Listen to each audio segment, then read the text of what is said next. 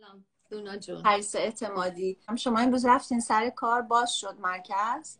مرکز ما همیشه باز بود به خاطر اینکه ما میتونستیم از خونه کار کنیم و باید از خونه کار میکردیم چون لیگال سرویسز زیر قانون shelter in place essential services هستش، یعنی سرویس های حیاتی و ما کارمون رو میکردیم و چه از خونه و چه اگه مجبور میشدیم که بیایم مرکز میمدیم مرکز.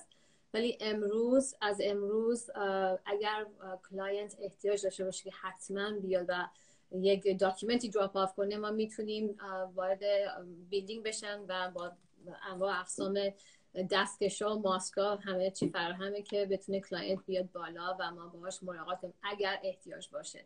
پریس مرسی از اینکه قبول کردی امروز بیای توی این برنامه. همه سوال دارن راجع به مهاجرت. بهترین کسی که من میتونستم براتون امروز بیارم پریس اعتمادیه که وکیل ارشد بخش حقوقی مرکز برابری پارس.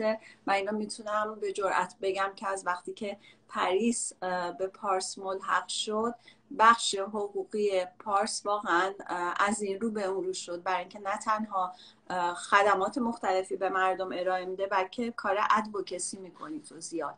مرسی از کامپلیمنت هایی که دادی لونا جون. و ببخشید من بعضی از کلمه‌ها رو به انگلیسی میگم که طبیعیه، اشکال نداره. عادت کردی. شما هم هستی که لونا جون منو تصحیح کنی به فارسی کلمه اگه بتونم. یه اکسپرت دیگه هم تو این اتاق هستش که میتونه کمکم کنه. آره سبا هم میدونم اون پشت صحنه داره کمک میکنه. سبا خودتو برسون. به هر صورت مرکز برابری پارس در قسمت لیگال کار اصلیمون کار ایمیگریشنه و هم در پارس الی و هم در پارس سن خوزه که من هستم وکیل مهاجرتی هستش به اضافه پرالیگال و لیگال رپرزنتیتیو که میتونه اون لیگال رپرزنتیتیو وکیل نیست ولی یک جوازی داره که میتونه کلاینت خودشو داشته باشه. ما لیگال رپرزنتیتیو یا این دی او جی رپرزنتیتیو کسایی که وکیل نیستن ولی میتونن کلاینت داشته باشن چون یک دونه مجوز قانونی دارن و دولتی دارن. در سن خوزه ما 3 نفر رو داریم و در لس آنجلس هم 2 نفر رو داریم و در ضمن غیر از فایل کردن کیس های مردم و باهاشون رفتن برای اینترویو هاشون در USCIS و کارهای کیس، ما همونجوری که لونا جون گفت کارهای ادوکسی هم میکنیم. یعنی اگه کسی برخورد به یک بن‌بست و دیگه از نظر حقوقی کار نمیشه کرد، میریم دنبال اون نماینده مجلس که در واقع اون کلاینت ما تو اون منطقه زندگی میکنه و میریم دنبال نماینده مجلس این کلاینت و از طریق در واقع کانگرس ادوکسی میکنیم که این کیس جلو بیفته. در ضمن پارس و ارگانیزیشن های دیگه ایرانی آمریکایی مثل IABA ایرانی امریکن بار اسوسییشن که همون کانون وکلای آمریکایی ایرانی آمریکایی و پایا سازمان پایا در گذشته چند تا لاسوت فایل کردیم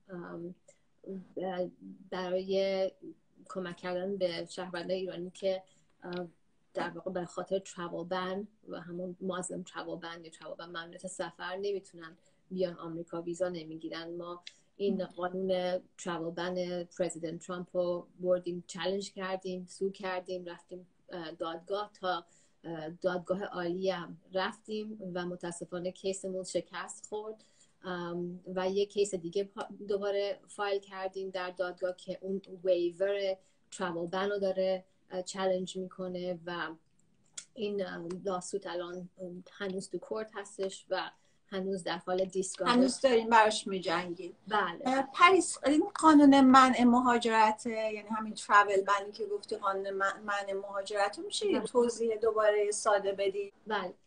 این الان به خاطر این کرونا ویروس یه سری ممنوع الورودی وجود داره و این یه ذره کانفیوزینگ شده برای کسایی که از کشورهای مثل ایران یا مثل سوریه یا مثل یمن، اینه که شامل ترابل بن اولی هستن. کانفیوزینگ شده خیلی که ما چه چیزی مانع ورود ما میشه به آمریکا. اول از همه، مهمتر از همه، این داستان ترابل بنه که مال دسامبر 2017 تا حالا در حال اجراست و کشورهای معمولا مسلمانی مثل ایران، مثل سوریه، مثل یمن، مثل سودان، اینا الان شامل این ترابل بن یا مازلم ترابل بن بعضی بهش میگن هستن و نمیتونن به هیچ نوعی وارد آمریکا شن مگر اینکه یه ویور بگیرن، یعنی ارفاق بشه در حالشون و این ترابل بن رو دولت آمریکا ببخشه بهشون و این ویور بهشون بده.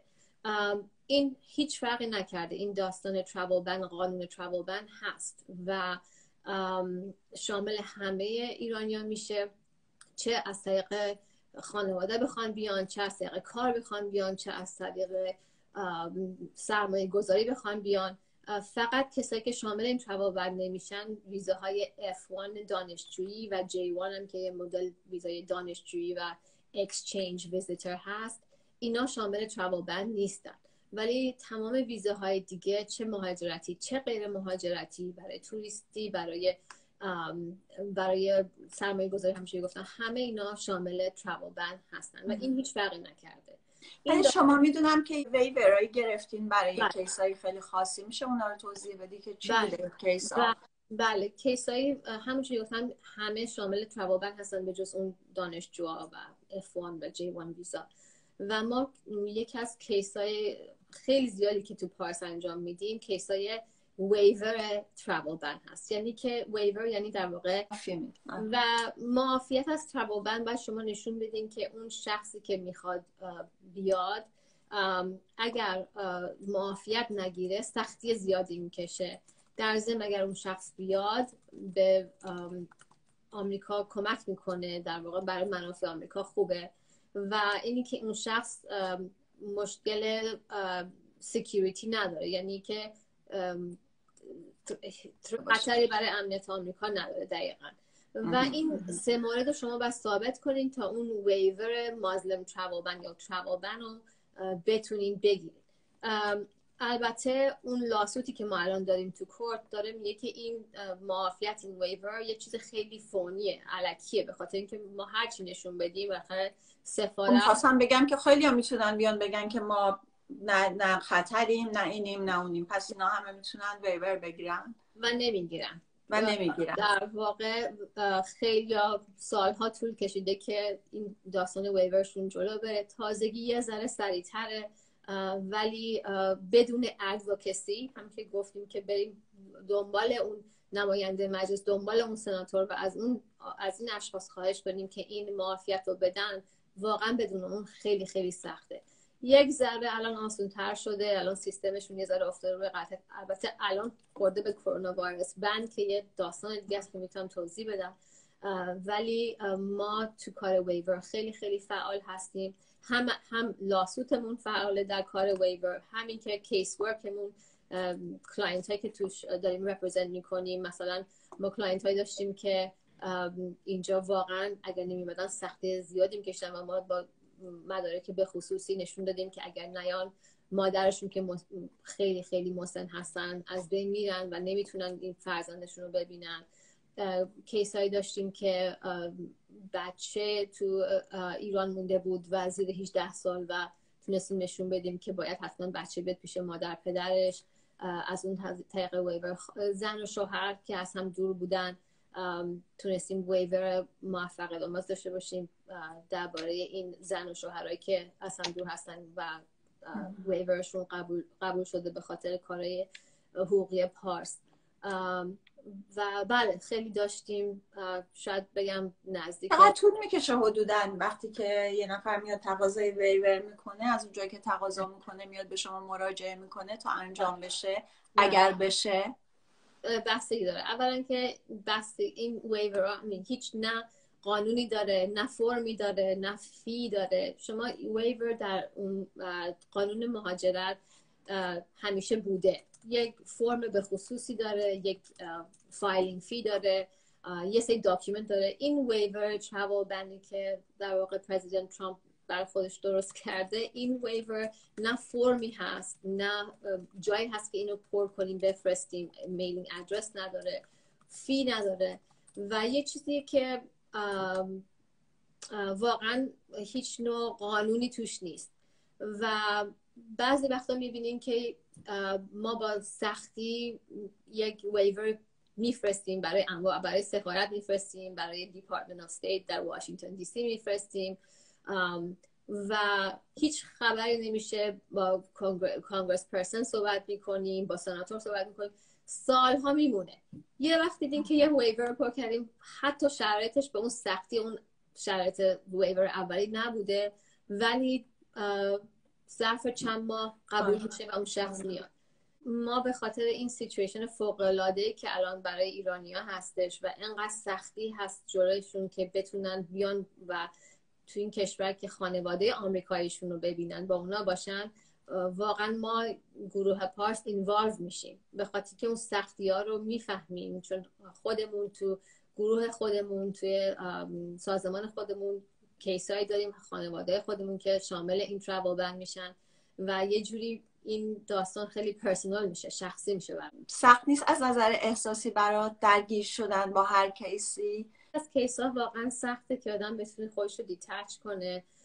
همونجوری گفتی لونا جون، من از یه دونه لافرم خصوصی میام و کیسایی که داشتیم، کیسای تو لافرم شاید فقط 1% مال کیسای ایرانی بودن. من بیشتر با ایمیگرنت هایی که از آمریکای جنوبی میان کار میکردم و ولی وقتی که با یه هم صحبت خودت، یک هم ملیت خودت کار میکنی، اصلا یه جوری ایموشنال زیادتر میشه و مخصوصا کیس هایی که واقعا سخته و شما میدونی که اینا چه سختی الان سالها دارن میکشن این ملت و این ترابل بند دیگه واقعا روی همه اون سختی هاست و واقعا میتونی امپاتایز کنی با این داستان.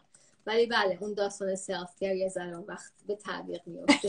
باید مواظب باشی کمپشن فتیگ نگیری که میدونم خیلی وقتا خیلی برات سخت بوده و میدونم که چقدر درگیر هستی با مشتری ها، احساساتشون همه مثل خانواده میشین وقتی که میان اونجا. این حسه داره، کاملا مشخصه. ولی میخواستم حتما اینم تاکید کنم، به دوستان بگم که ما در مرکز برابری پارس بچه ها فقط با درخواست کننده و مراجعه کنندگان ایرانی فقط سر کار ندارن.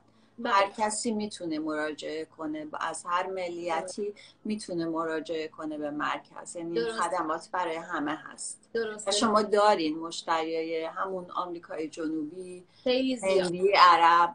بله خیلی خیلی زیاد و چون ما از دولت آمریکا واقعا گرانت میگیریم، بورس داریم برای کارهای مهاجرتی و دولت آمریکا از ما به خاطر اون گرانت هایی که به ما داده یه سری کیس هایی رو انجام بدیم که بیشتر تیپیکلی مال کیس هایی هستش که از جنوب آمریکا میان. مثلا ما کار کیس داکا Deferred Action of Childhood Arrival کیس ها که برای کسایی هست که زیر 16 سال وارد آمریکا شدن و الان غیر قانونی هستن اینجا و سال 2007 اینجا بودن. یه ریلیفی هست نام داکا که حتما شاید توی اخبار شنیده باشین. بله. کیسای داکا رو خیلی میکنیم چون بورسشو داریم، گرانتشو داریم و من تا حالا ندیدم که یک ایرانی شامل داکا بشه. اکثر کلاینت های داکای ما مال مکزیک هستن، مال گواتمالا، مال سالوادور و این کیس ها داریم. کیس های مثل یو ویزا. آره همون خواستم یکم ویزا رو توضیح بده، چون همچنان میشه ویزاهایی رو گرفت. یو ویزا برای کسی هستش که قربانی خشونت خانگی مثلا. قربانی خشونت خانگی هم هست، ولی اون هم یو ویزا میشه اقدام کرد، هم واوا Violence Against Women's Act که بله یو ویزا هم شامل اون اشخاص میشه و اینا هستش. این ریلیف ها هستش که ما کیس هایی داریم که روش کار میکنیم و خیلی از کلاینت های یو ویزامون کلاینت هایی هستن که دوباره مال مکزیک هستن یا مال جنوب آمریکا. ویتنامی داریم، کلاینت های ویتنامی داریم و انواع اقسام ایمیگرنت ها رو ما تو پارس چه لس آنجلس چه سن خوزه سرو میکنیم واو هم یکی از اون چیزاست که خیلی نمیدونن، فکر میکنن اولا که فقط مال خانوما هستش. violence against women's act درسته که اسمش women خانوم هست، ولی من خودم 7 کیس واوا داشتم که مال مرد بود که مرد ابیوز شده بود، domestic abuse سابجکتش مرد بود نه زن، و اونا الان همه سیتیزن هستن. اگر کسی با از طریق ازدواج با یک سیتیزن یا گرین کارت هولدر وارد آمریکا شه یا از اون طریق گرین کارتشو بگیره، اگر ازدواجشون زیر 2 سال باشه، گرین کارتی که به اون شخص تعلق میگیره گرین کارت موقتیه، فقط اعتبارش 2 ساله. قبل از اینکه این 2 سال تموم شه، 90 روز قبل از اینکه این 2 سال تموم شه، باید اون شخص اقدام کنه که گرین کارت دائمی بگیره. بعد یک مشکلی هستش که اگر این ازدواج به مشکل بر بخوره و نتونن اون زوج با هم بمونن، خیلی از کسایی که این کاندیشنال گرین کارت دارن، این گرین کارت 2 ساله رو دارن، فکر میکنن که باید بشینن و بسازن و تا اینکه گرین کارت دائمیشون رو بگیرن، در صورتی که همچین چیزی نیست. قانون آمریکا برای اشخاصی که توی یک ازدواجی هستن که نمیتونن توش بمونن حتی برای 2 سال تعیین کرده که میتونن اون گرین کارت دائمیشون از طریق خودشون بگیرن، خودشون پتیشنر خودشون بشن، نشینن تحمل کنن. مثلا اگر دچار خشونت خانگی هستن بشن تحمل کنن به خاطر گرین کارت. دقیقاً. و ما یکی از کیسایی که خیلی روش کار میکنیم زیاد همین کیسای بهش میگن I-751 waiver، فرمش هست I-751 و کیسش هم به اون اسم داشتین توی و شما میدونم دست تو دست یه موقعی هست که مشتری کارش با شما تموم میشه، ولی شما وقتی میبینید که نیاز داره به خدمات اجتماعی، همین کیس دارم باز میفرستین بخش خدمات اجتماعی. درسته، که اونا ساپورت کنن. ما چون بهش میگیم که whole person approach، یعنی ما تمام اون شخص رو تکر میکنیم، نه فقط ایمیگریشنش. چون توی بیلدینگ هستیم توی سن هوزه و همینجور تو الی لیگال و سوشال توی بیلدینگ هست، قشنگ حتی با کلاینت راه میریم پایین پرسونلی، اون موقع که همه پرسن تو پرسن میشد نزدیک شد میریم و دستش رو میذاریم تو دست سوشال سرویسز و کارهای کاریابیشون و تکسشون و اگه بخوان از مدیکر استفاده کنن، احتیاج به هاوزینگ داشته باشن، affordable housing، همه اینا رو ما توی این بیلدینگ، توی این حوزه و تو حوزه الی همه رو توی پناهندگان سیاسی چی دیگه؟ اصلا پناهنده سیاسی میگیره آمریکا یا نه؟ پناهندگی میشه، پناهندگی همه پناهنده فورشور میتونن اقدام کنن برای پناهندگی. رفیوجی فرق داره با اسایلم. رفیوجی وقتی که یک شخص خارج از آمریکا اقدام میکنه و از خارج از آمریکا بهش استاتس پناهندگی میدن، به اون شخص میگن رفیوجی. اگه یک کسی از خارج از آمریکا بهش استاتس پناهندگی بدن، به اون شخص میگن رفیوجی و اون شخص وقتی وارد آمریکا میشه به عنوان رفیوجی وارد میشه. اگر اون شخص یک شخصی در خود آمریکا باشه، مثلا اومده داره درس خونده اینجا با ویزای دانشجویی و تصمیم میگیره که میخواد پناهندگی اقدام کنه، به اون میگن اسایلی. این فقط یه فرقه که از کجا شما اقدام کنین. و الان اتفاقا چون گفتی، چون یه سری سوال داشتم از افرادی که در ترکیه هستن، اونجا رفتن اقدام کردن و حتی ویزاشون گرفتن ولی خورده به این داستان کرونا. و مثلا یک همسری برای آمریکایی در آمریکا برای همسرش در ایران اقدام کرده، اون شخص رفته سفارت آمریکا در آنکارا، ویزای اقامتش رو گرفته و حالا میخواد سوال داره که حالا بعد چی کار کنم.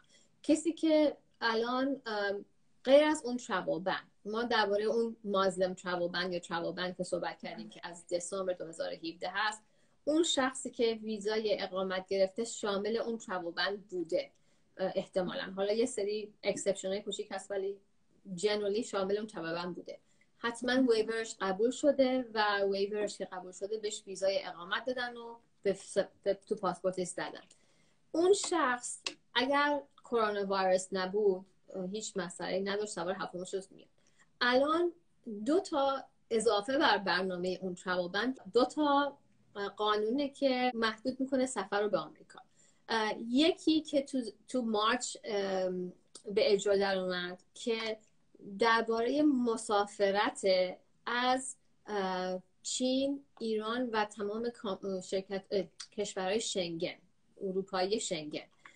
کسایی که در ایران، در چین و اون کشورهای شنگن، اروپایی، فرانسه، آلمان، تمام شنگن کانتریز سفر کردن در 14 روز اخیر نمیتونن، یا بودن اونجا زندگی کردن یا سفر کردن نمیتونن سوار هواپیما باشن بیان به آمریکا، مگر اینکه شامل چند تا اکسپشن شن و مگر اینکه آمریکایی باشه، پاسپورت آمریکایی داشته باشن، اونا میتونن بیان. گرین کارت داشته باشن میتونن بیان. زن یا شوهرشون در آمریکا یا آمریکایی باشه یا گرین کارت داشته باشه. فرزند بچه‌ای باشن که زیر 21 سال باشن و بخوان اینجا بیان پیش مادر پدرشون، یا اینکه در واقع بچه‌ای زیر 21 سال باشن که مثلا خواهرشون، برادرشون آمریکایی باشن و اینجا منتظرشون باشن. یه سری اکسپشن هست، ولی اگر تو این اکسپشن رو نمیافتین شما در واقع ممنوع سفری، مگر اینکه 14 روز به یک کشور سوم که اون شنگن کانتری نباشه، ایران نباشه و چین نباشه، 14 روز اونجا بمونید و بعد سوار هواپیماشین بیاید. اون تنها راهش اینه. اون یه travel restriction که مارچ اجرا شد. بعد اپریل 22 اپریل که همین چند روز پیش، بله، یک دونه فرمان جدید ترامپ صادر کرد که برای 60 روز به تعویق انداخت صدور ویزای اقامت رو، یعنی صدور گرین کارت رو برای 60 روز. فعلا ممکنه اکستنشن، ممکنه نشه. و اون 60 روز اون به ویزای غیر اقامت لطمه نمیزنه، یعنی کسی واجد شرایط باشه که ویزای دانشجویی بگیره شامل این 60 روز ساسپنشن نیست و فقط آن هولد گذاشته به قول معروف صدور ایمیگرنت ویزا رو. ولی بازم این قانون، این فرمان یک سری استثناء داره و مثلا اگر شما همسر یک آدم آمریکایی باشین اینجا، شما شامل اون استثناء میشین، یعنی ویزاتون رو صادر میکنن. اگر دوباره همون بچه زیر 21 سال باشین شامل این استثناء میشه که مادر پدرتون آمریکایی باشن اینجا. یه سری استثناء هست ولی فعلا 60 روز آن هولده. به هر صورت چیزی که کاملا واضحه اینی که اصلا سفارت ها الان بستن و شما حتی اگه شامل اون 60 روزم نشین هیچ اتفاقی الان نمیفته، چون تمام سفارت ها درشون بسته است، نه کسی رو صدا میکنن برای مصاحبه، فقط در واقع بک آفیسشون کار میکنه ولی برای اینترویو همه کنسل شده. برای همین اون 60 روز واقعا اگر تمدید نشه فقط یه حالت شوه و معنی به اون صورت نداره، به خاطر اینکه اصلا کلا در حال حاضر همه سفارت‌ها بستن تا اطلاع ثانوی. برای کسایی که دو پاسپورت هستن، برای کسایی که دو پاسپورت هستن، اون مازلم تراول بن، اون تراول بن اصلی، تراول بن مهم که از دسامبر 2017 به اجرا در میاد، شامل این اشخاص دو پاسپورت نیستن، دو ملیتی نیستش. یعنی اون دو ملیتی فرانسوی ایرانی، آلمانی ایرانی شامل این تراول بن نیست. یک. دوم اینی که بستگی داره از چه طریقی بخوان مهاجرت کنن، میتونن اقدام کنن، شامل تراول بن نیستن و فعلا به خاطر کرونا ویروس همه چی لغو، فعلا همه چی فعلا بسته است.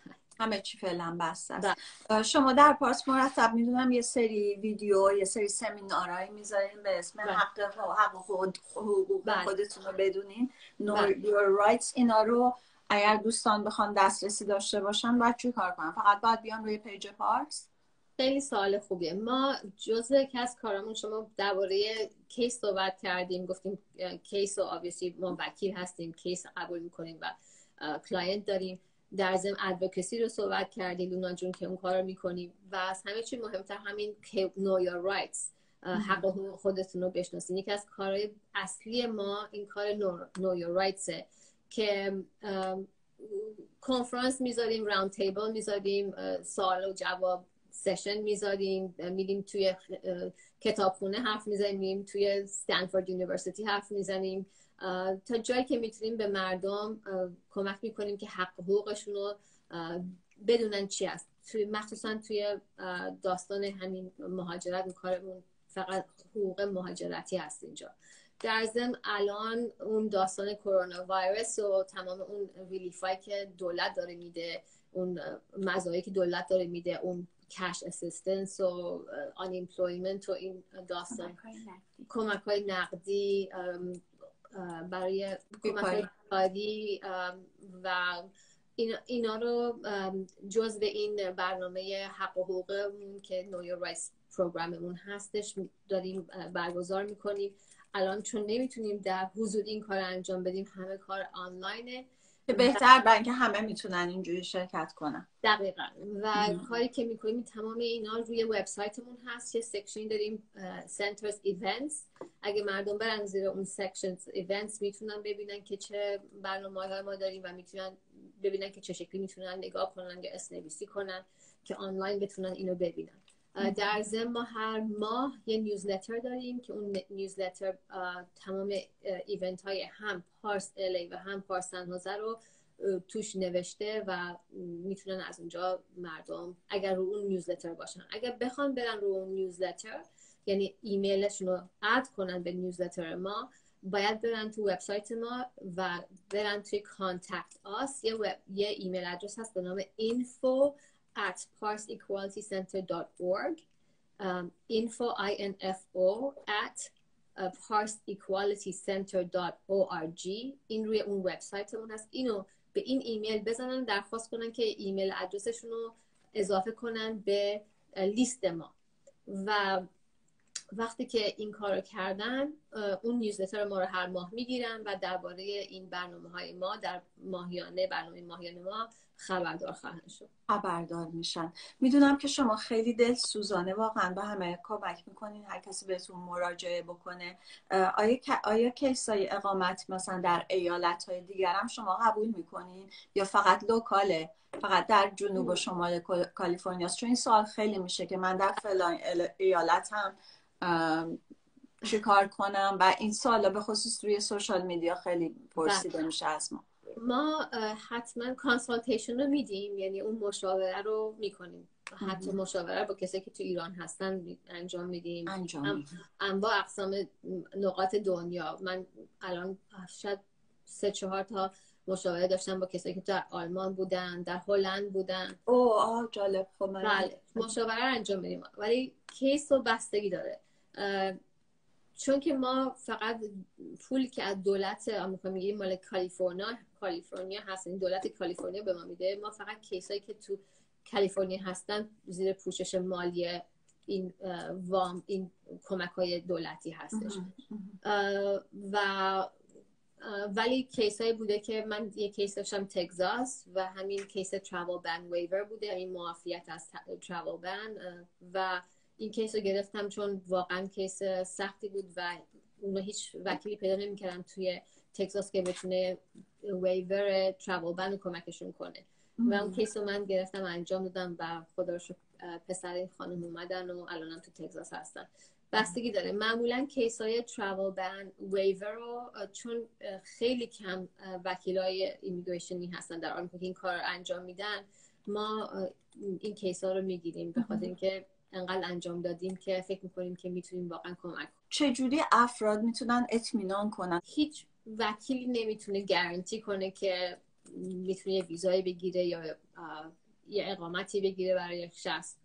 اگر میبینیم که وکیل شخصی میگه که ما حتما گارانتی میکنیم که ویزا میگیم، بدونیم که اون شخص داره حرف درستی نمیزنه، به خاطر اینکه هم چیزی وجود نداره. بعدش هم این که من توصیه میکنم که هر وقت که یک شخصی تبلیغ کرد از کارش، باید حتما مردم برن و چک کنن ببینن اول آیا این شخص وکیل هست یا نه.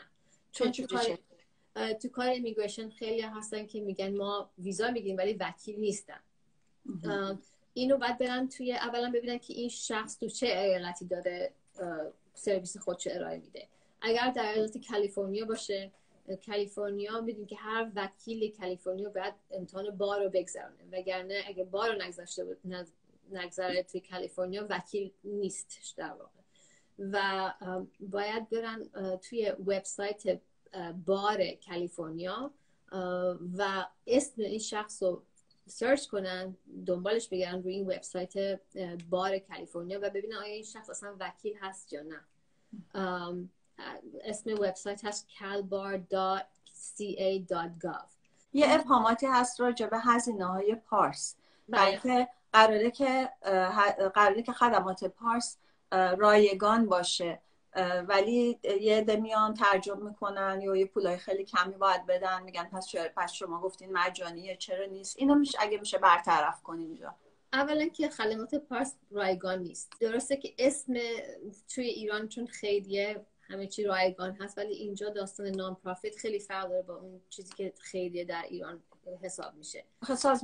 سازمان پارس سازمان خیریه نیست، نان پرافیته، حالا سازمان غیر انتفاعیه. بله، غیر انتفاعی، چریتی نیست، خیریه نیست. بله، کامیونیتی نان پرافیت ارگانیزیشن. و چیزی که خیلی مهمه که مردم بدونن که خیلی از سرویس های ما مجانی هست، ولی نه این نیست که تمامشون باشه. مثلا این داستان know your rights ما، همین حق و حقوق خودتون رو بشناسید، اینا همه مجانیه. و چه اون زمانی که ما مردم می اومدن تو سنتر ما، یا که ما میریم کلیسا، مسجد، تمپل، لایبرری، دانشگاه، اینا همه این برنامه ها مجانیه. از نظر کیس ورک، یا وکیل که بخواد یک کیسی رو بگیره، کیس ایمیگریشنی، و از اول تا آخر با این کلاینت باشه، بعضی از این کیس ها چون ما به خاطر این کیس های به خصوص در یک مقطع زمانی به خصوص یک پولی از دولت میگیریم، اون کیس ممکنه مجانی بشه، ولی ممکنه یه ماه بعد ما این گرانت رو نداشته باشیم دیگه و مجبور باشیم برای این کیس چارج کنیم.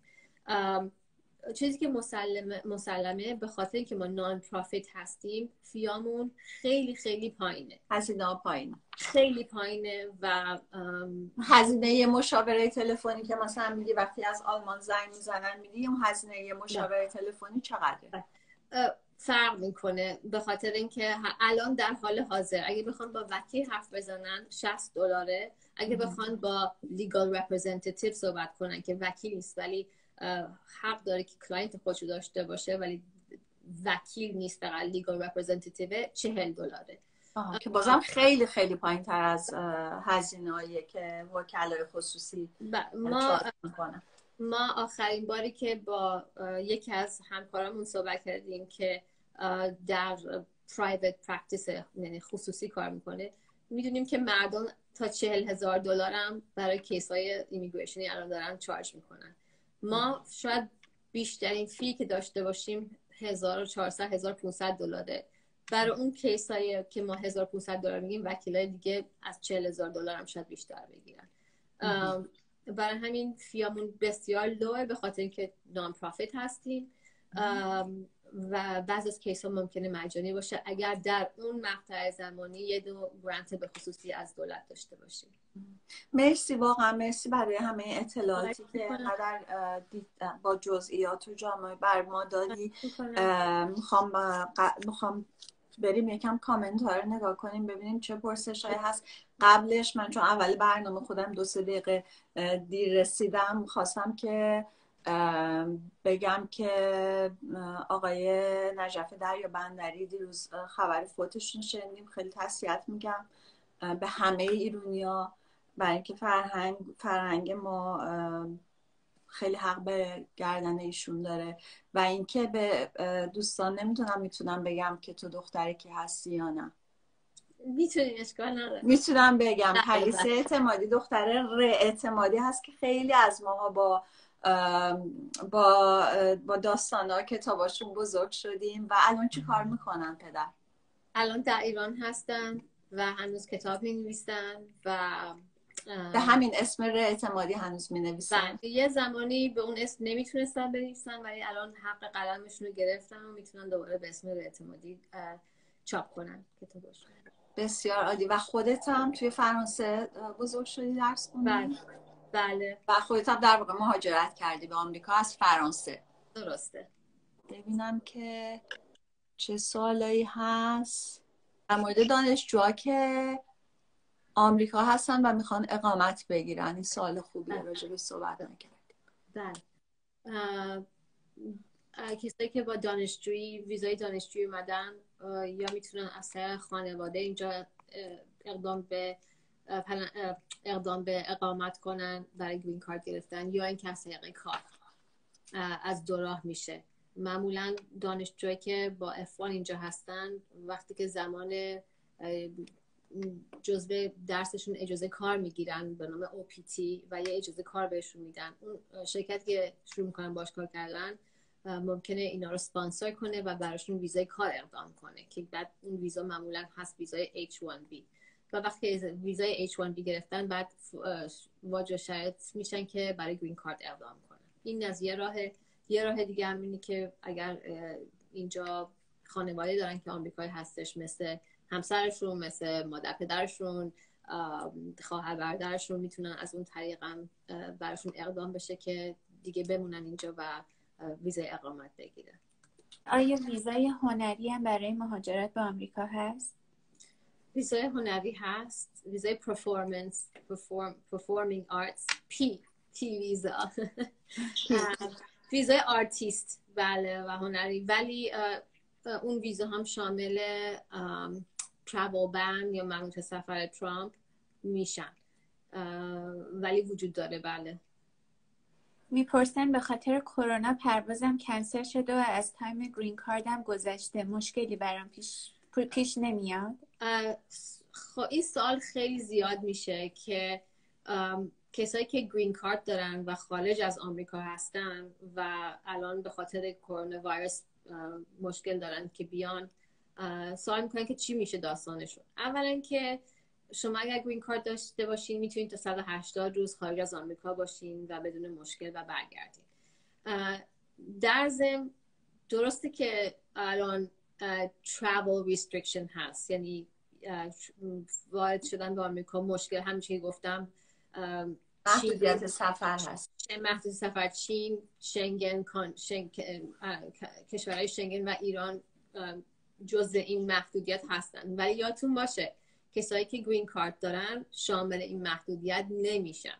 شما اگر گرین کارت دارین میتونین سوار هواپیما شین و بیاین آمریکا و درسته که زیاد پرواز نمیشه ولی مثل این که قطر ایرویز هنوز پرواز داره از ایران و شما وقت دارین که سوار هواپیما شین و بیاین. شما شامل اون محدودیت سفر کرونا ویروس نیستین اگر گرین کارت دارین، برای همین میتونین بیاین.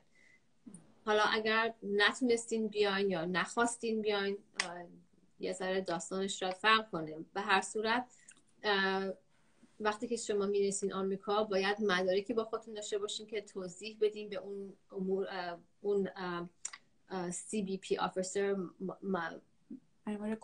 مأمور ایمیگریشن در فرودگاه، که بهش نشون بدین که چرا نتونستین زیر 180 روز برگردین.